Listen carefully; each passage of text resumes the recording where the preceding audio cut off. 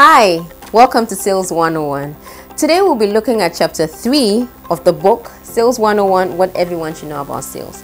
And the title of the chapter is All Hail the Queen. We typically talk about the customer being the king, the customer being right, but in my book, I describe the customer as a queen. And the main idea is this. I want you to think about the most important person you want to meet. If you had no limitations as anyone in this world you could meet, who would that person be? Every time I've asked this question in my training seminars or Sales 101 dialogues, very different answers always come up. Some people say they want to meet Dangote, some want to meet Oprah, some want to meet Dr. Mensa Otabil, Dochie Hene, Asante Hene, different people. And the question I always pose to them is, if that very important person walks into the room, what will you do? And then the room always lights up. The idea with this chapter is, if the customer is the most important person to our business, how do we relate to them?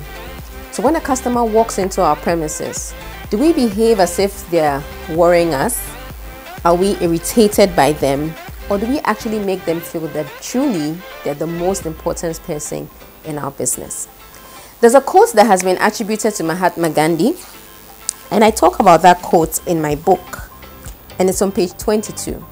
Now I say attributed to Mahatma Gandhi because the debate around whether he said it or not, but I'll read out the quotes, and it says, a customer is the most important person on our premises.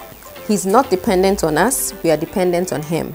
He's not an interruption on our work, he's the purpose of it. He's not an outsider to our business, he's a part of it. We're not doing him a favor by serving him, he's doing us a favor by giving us the opportunity to do so. The chapter actually opens up with a quote by Sam Walton that says, there's only one boss, the customer, and he can fire everybody in the company from the chairman on down, simply by spending his money somewhere else. And so I'm going to leave you with a thought. If the most important person in the business is the customer, how do we treat the customer? The customer is queen. The customer is king. The question also comes up quite a lot. Is the customer always right?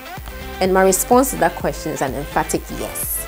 Because when it comes to the customer being right, especially when it's about customer satisfaction always resides in the customer's mind. And so you can't walk into a room and say, the room is cold, and someone else says to you, why is the room cold, or why are you feeling cold? Because you really know how you feel.